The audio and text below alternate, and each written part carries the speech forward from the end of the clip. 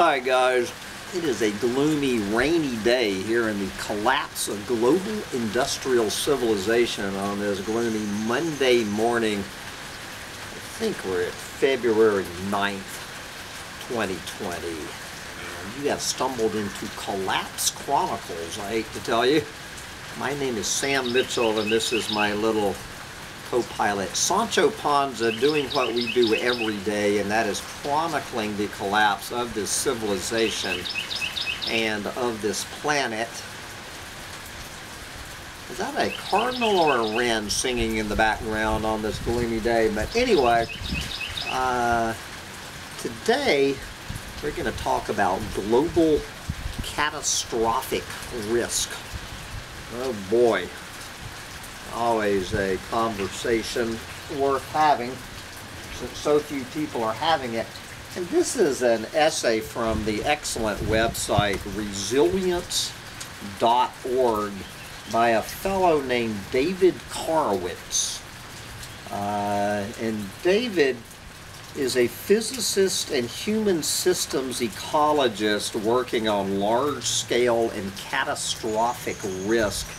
He is Director of Risk and Response at the Geneva Global Initiative.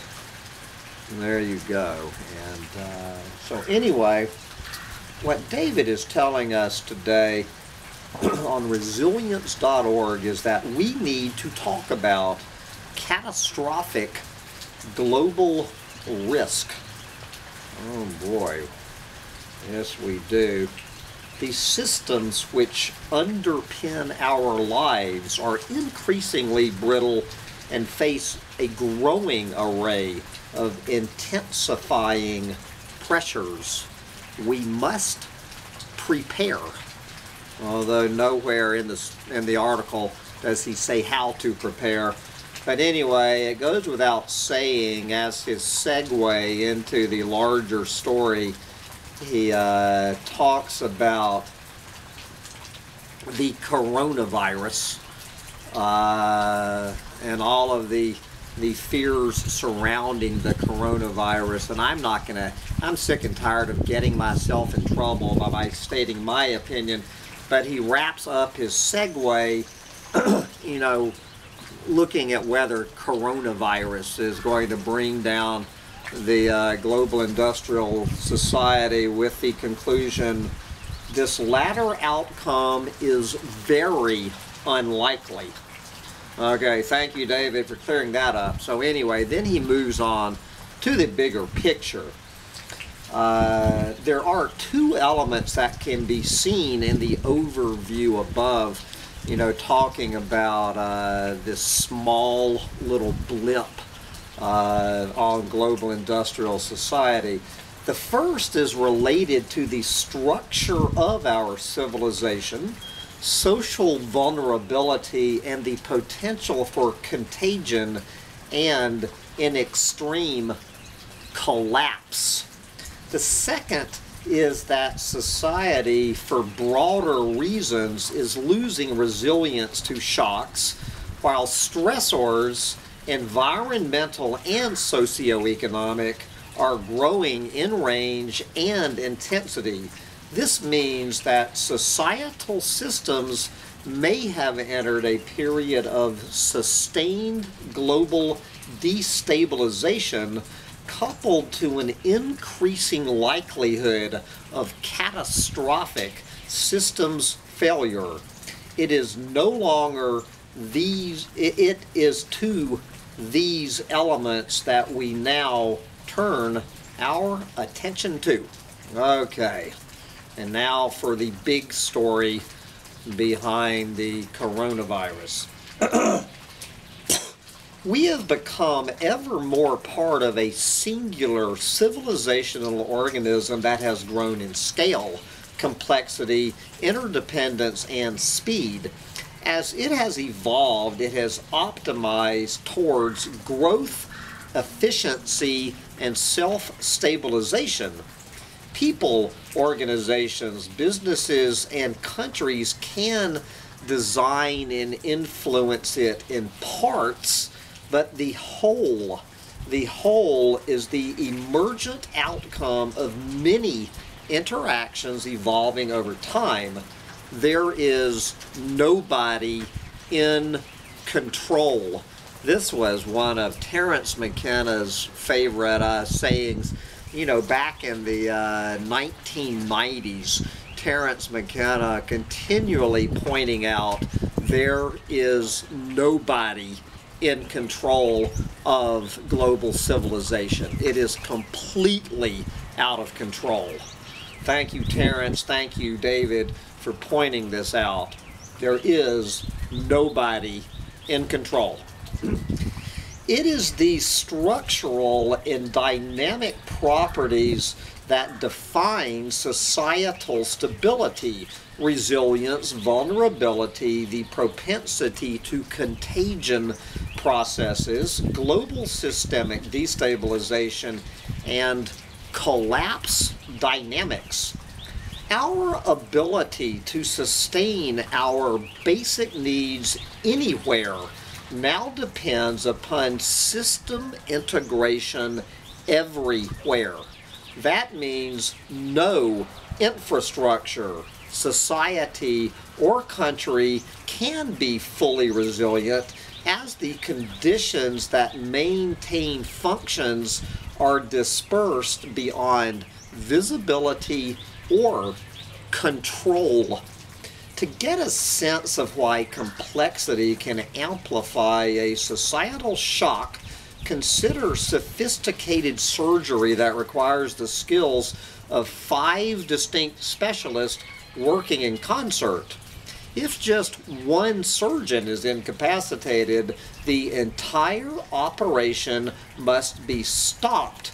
They can't just do 80% of the procedure.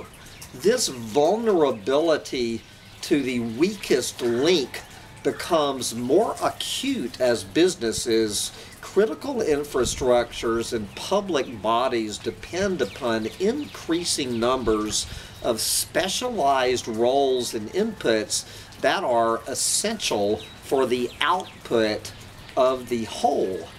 As those outputs, be they goods or services, may be necessary inputs into other businesses and services, failure can cascade, even shutting organizations where everybody is available. Because our society depends upon multiple interacting networks within cities and across the globe, there are many routes to cascading disruption.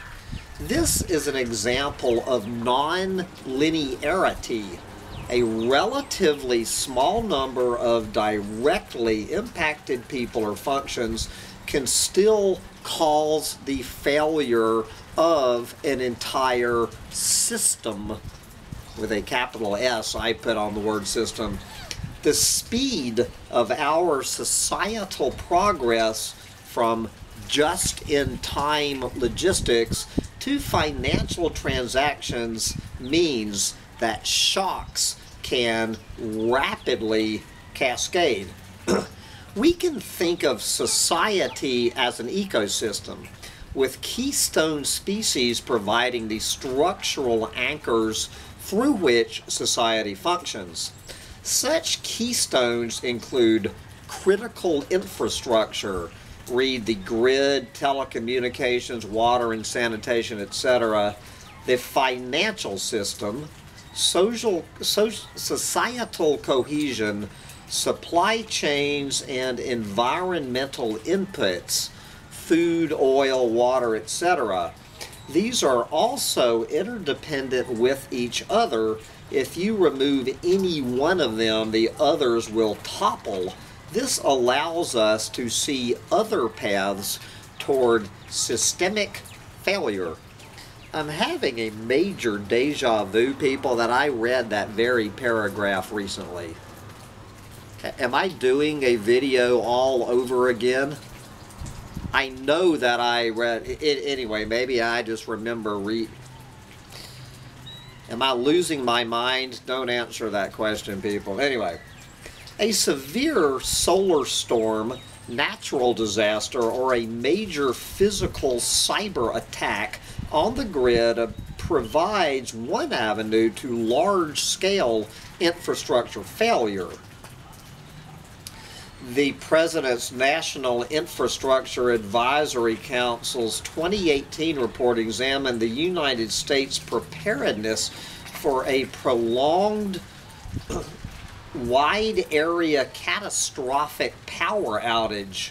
Again, it would undermine societal integration and lifeline operations, depending upon the centrality of this impacted region or networks to global systems integration. It could drive global process contagion and systemic failure. Growing international tensions are therefore adding to this risk. A massive cyber attack or war between parties with high global centrality becomes everybody's problem. Even the toe is in trouble if the heart goes to war with the liver. The global financial system is also an increasing source of catastrophic risk. It is the operating system for the flow of goods and services. It is massively over-indebted now. There are far more claims on future economic growth than can ever be delivered, and it is losing resilience as monetary policy becomes less effective and polarization within countries and discord between them intensifies. Indeed, this is what is increasing general vulnerability to supply chain contagion from a pandemic or other catastrophic shock. It now faces the convergence of growing climate change and environment-related impacts, multi-dimensional threats to food security, potential critical resource constraints, and the feedback of those stressors on socio-political stability and conflict. A global financial system collapse would be similar to a catastrophic pandemic collapse, just an inversion of the initiating shock, a financial system supply chain cross-contagion. Pandemic risk is also growing. It may not be the coronavirus. It may not be the coronavirus, but someday, somewhere, a virus with high infectivity and virulence will emerge with potentially catastrophic consequences for our species. Urbanization, a large-scale animal food industry, intensive transportation networks, advances in widely accessible biotechnology, our increasing incursion into animal habitats, the expanding impacts of climate and environmental change, and the growing likelihood of socio-political instability are increasing the likelihood of such an emergence. So we are now, according to David, entering the age of destabilization. The recovery from coronavirus will be slow. In addition, there is potential for further pandemic waves. It may also contribute to the generation of new stresses and shocks later in the year. For example, the disruptions to agricultural production in China and elsewhere,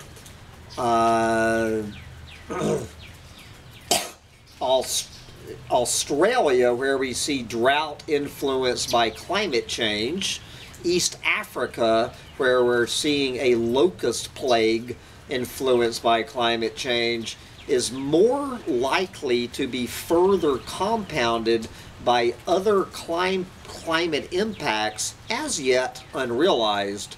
A rise in the cost of staples on global food markets is more likely to drive social unrest and even state failure in poorer countries, generating new stresses throughout global systems. This would increase stress even in rich countries with more of the population struggling to get by and feeding the effects of a slowing global economy, in addition to any economic impacts of the coronavirus.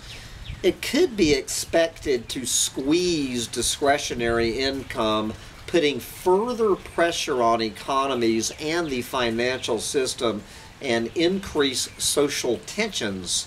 This is but one speculative path. There are innumerable potential interactions in a myriad of potential tail risks.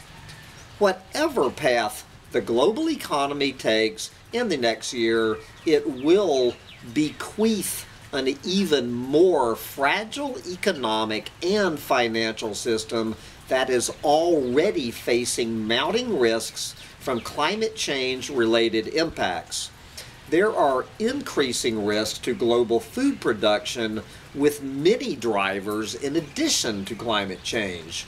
The multi-dimensional impacts of declining biodiversity to socioeconomic stability are accelerating. The security impacts of climate change are growing, while societal polarization and loss of trust continues. Though receiving little attention and much misunderstood, there are major reasons to be concerned about the ability to sustain affordable oil production. Food, oil, water, a functioning financial system, a stable environment for societal infrastructure, and large-scale societal cooperation are individually critical for the stability of global systems integration. We are now seeing intensifying stresses on all fronts. Further, stresses in each will tend to further increase pressures on the others. These stressors are intensifying their interactions through increasingly vulnerable civilizational networks. Society locked into systems of dependency adaptive to system stability with correspondingly low resilience is vulnerable. In such an environment, economic growth is persistently undermined. There is increased socioeconomic stress, while the intensity and frequency of shocks increases. This creates the conditions for rapid and diverse local and globalized contagion, compounding simultaneous crises and the generation of new stresses and shocks. General systemic instability, volatility, and uncertainty accelerates, and future expectations become more pessimistic. These impacts are likely to become more non-linear with associated tipping points. Losing €1,000 means different things depending on whether it's your first or last. Even more so if your rent is late, an eviction beckons, a family member is sick and needs medicine, and those who once might have supported you, be it friends or state or YouTube watchers, are themselves overwhelmed. Similar scenarios could be drawn for any scale of societal systems. As the need to build resistance into existing systems becomes more apparent, our capacity to invest in inventories, flood defenses, and critical infrastructure redundancy is more difficult as incomes fall, affordable financing becomes scarce or non-existent, and the ability to produce and access constituent inputs becomes uncertain. Further, in an increasingly stressed and volatile environment, the necessity of maintaining existing systems and expectations is more likely to take precedence over investments in future resilience. Good Lord, guys, when I got into this, I did not realize David was writing a book. I'm going to put the link on here, but I simply have to skip forward. This goes on and on and on. I'm just going to hit a couple more paragraphs and wrap up his conclusions. Society's capacity to deal with stress, shocks, and catastrophes are primarily shaped by their historical experience. Yeah. So he looks at that.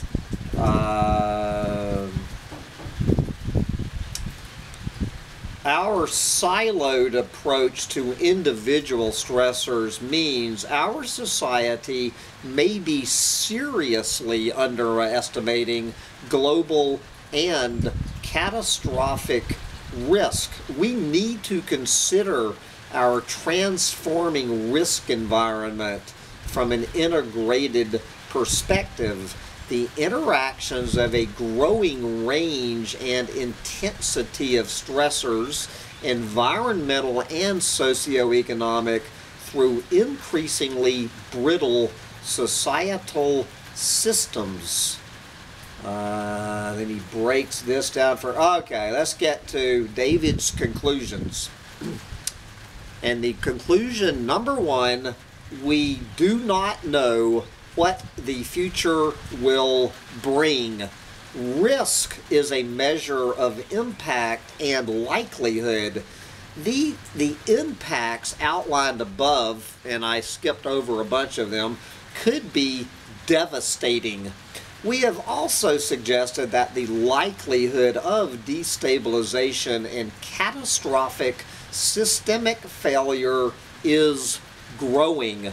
We are manifestly ill-prepared to deal with such consequences. We can hope and work towards kinder futures, but we must also prepare for things going seriously wrong. Our species rarely anticipates and prepares for novel risks, nor should we expect this to happen now. We need to be able to move forward with preparedness efforts without relying upon wide society buy-in. Facing such challenges head-on is an act of optimism. Yes, it will require the combined efforts of astute governments, citizens, social organizations, the private sector, and philanthropy. There is nothing else as important or as urgent. I hate to be a copy editor. There is nothing else so important or so urgent. But I think we get the message from David Korowicz. And anyway, guys, if you enjoyed what David had to tell you about the future of global industrial society and where we're headed, which is over a cliff, please spend a few seconds to thumb up this video. If you did not enjoy what David had to tell you about where global industrial society is headed, take a few moments to downvote. And by all means, when you're over here, please subscribe to Collapse Chronicles for more doom and gloom. But with all of that said, I need to wrap up today's Chronicle of the Collapse and try to figure out how to post a for sale by owner ad on Zillow.com. Wish me luck. Bye, guys.